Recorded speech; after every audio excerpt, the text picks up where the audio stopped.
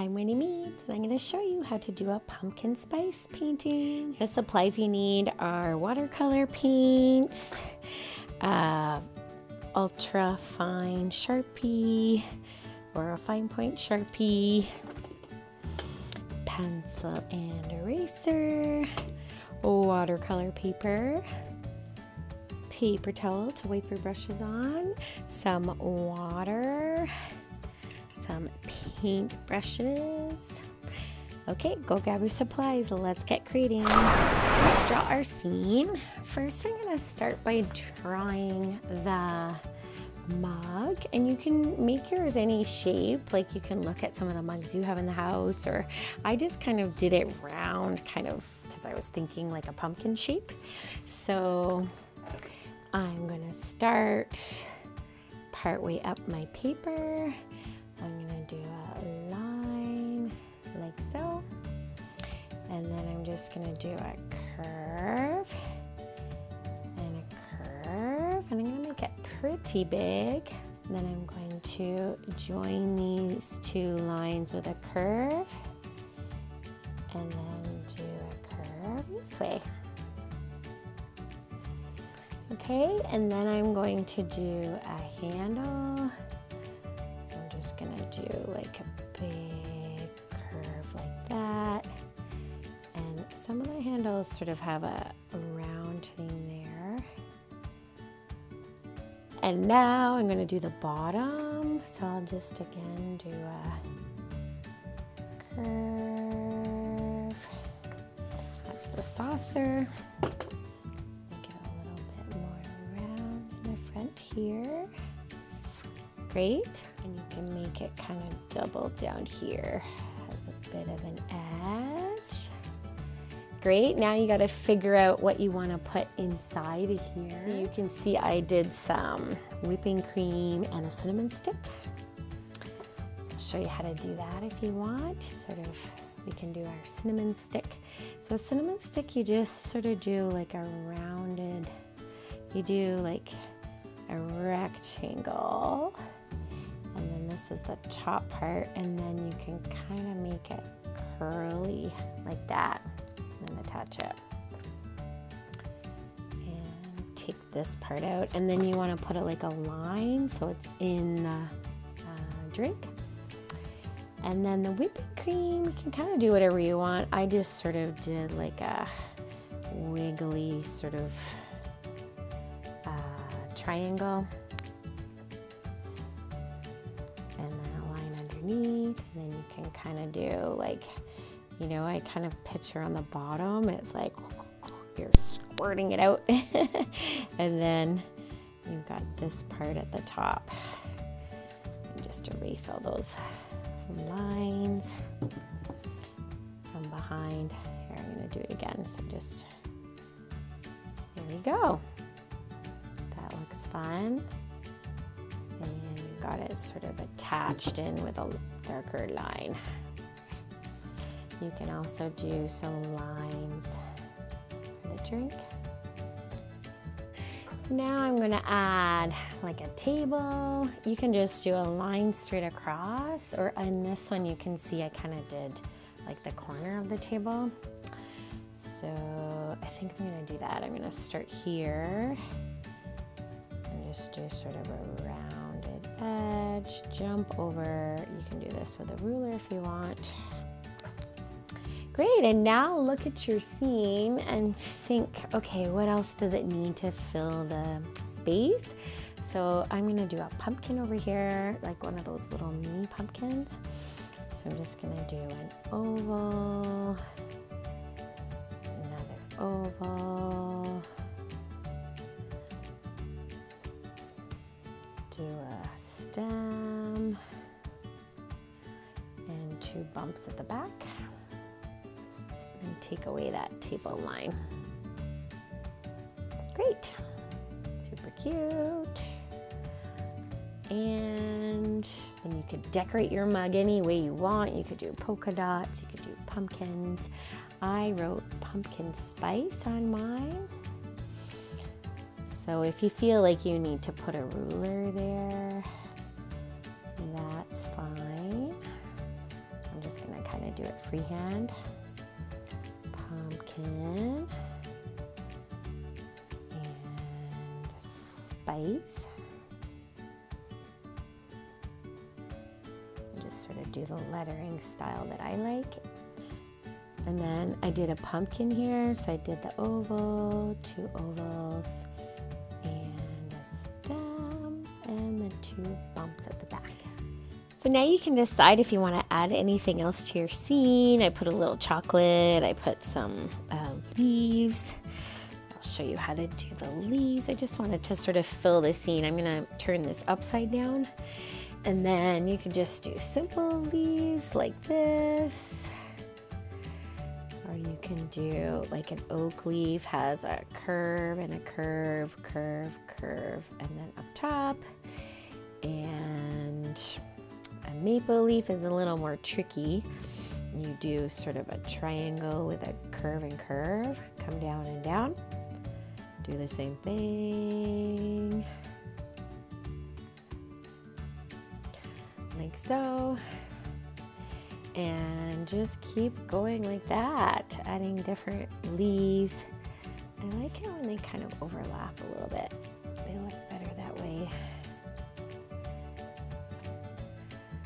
Yeah. You can put some little lines. You don't have to do this part. I just kind of wanted to add a little bit more color down there. And yeah, so I'm gonna keep going with the leaves. There, I'll show you how to do the maple leaf again. So I'm gonna do a triangle with 2 curves and come down and down. Triangle, 2 curves. Triangle, 2 curves. Yeah, just like that. Okay, I'm gonna keep adding leaves. So this time I put like a little square of chocolate. I just did a square, another square, and then connected it to the edges. And now I'm going to outline with an ultra fine Sharpie. So I outlined everything. You don't have to do this part, but I always like to do this. And then I erased all my pencil. And now I'm gonna use my watercolors, but you can use markers, whatever you have available, and I'll show you a few little tricks. So I tried to stick to just warm colors in my scene. So I did sort of a different color here than here. So I'll show you how I did that. I did sort of more of a yellowy color here. So I took yellow and orange mixed together, do sort of a yellowy orange color, like so.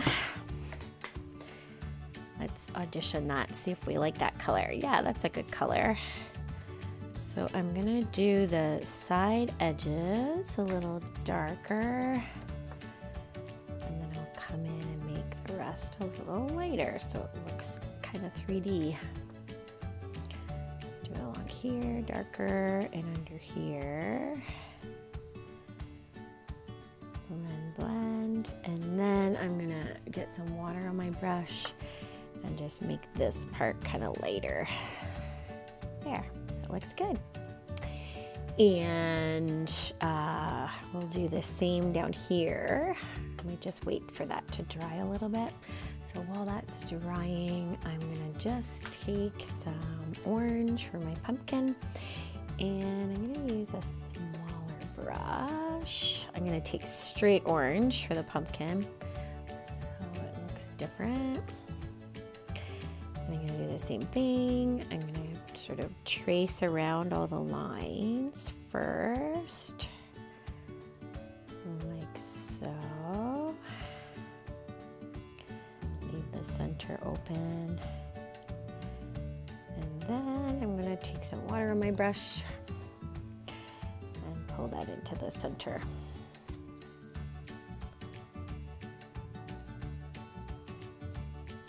Yep, and then the back ones, I'll just do all the darker color.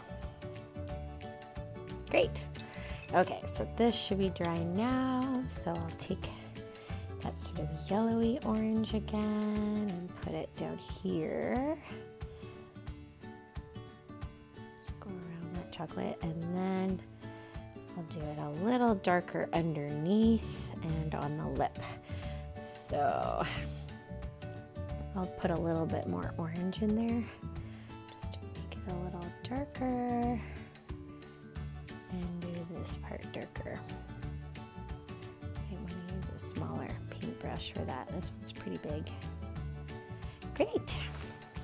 And now the liquid part, I'm gonna do kind of, let's see, this we can kind of maybe do orange with a little bit of brown. It's kind of like coffee, but like pumpkin spice coffee. Let's see what that looks like. Yeah, that looks pretty good. Sort of an orangey brown. Looks good. Do a little more orange on top, just to make it a good color. Great. And then the cinnamon can be straight brown. But you use the colors that you want to use. Don't have to do these ones. And then I want to do sort of a darker inside of there. There. Pretty. Oh, let's not forget this handle. Do that in that sort of yellowy orange again. And I might just do a tiny bit darker on the inside. Some shading. Now the foam, the like whipping cream, you can leave white like that, or you can just put a little bit of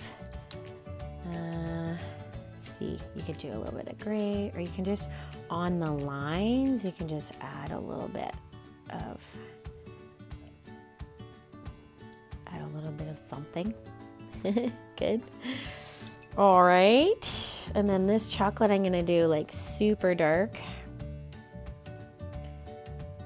It's like dark chocolate, a little square to go with your latte.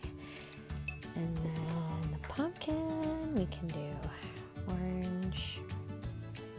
Don't have to do a lot of shading on the one on the mug because it's so small. Ooh, this is fun. Okay, the table. I'm gonna do the table first before I try and do all those leaves. I'm just gonna do it yellow, but I'm gonna do like a light yellow.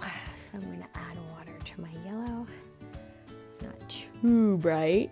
Maybe I'll tone it down just slightly. So yellow and purple are opposite on the color wheel. I'm just putting the tiniest little bit of purple just to make it more of a sort of muted yellow. It's not too bright. The yellow in this set is very bright. So just kind of toned it down with the complementary color.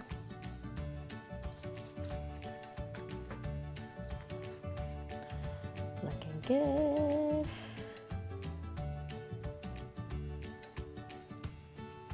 And you kind of want to make sure your other ones are dry. And then I'm going to do some green in there. So green's sort of the only color I'm introducing that isn't like a warm color. Just to add a little bit of variety, I'm going to make the stem green instead of brown. A little bit there, and then I'm going to add, I don't want to see if it's just the green there, it would really stand out. So I'm going to add in a little bit to the leaves, and then it makes your eye kind of look over here as well. Just do some that are green. And we'll do some that are yellow. And you can see I'm using like a brighter yellow. You can kind of add the colors together too. Very pretty. And then I'll do the red for the maple leaves. Turn to go red often. But I'm not making making it too bright because we want the main thing to be our mug. And there we go. Add a little bit of different colors into each of those leaves. And I'm pretty happy.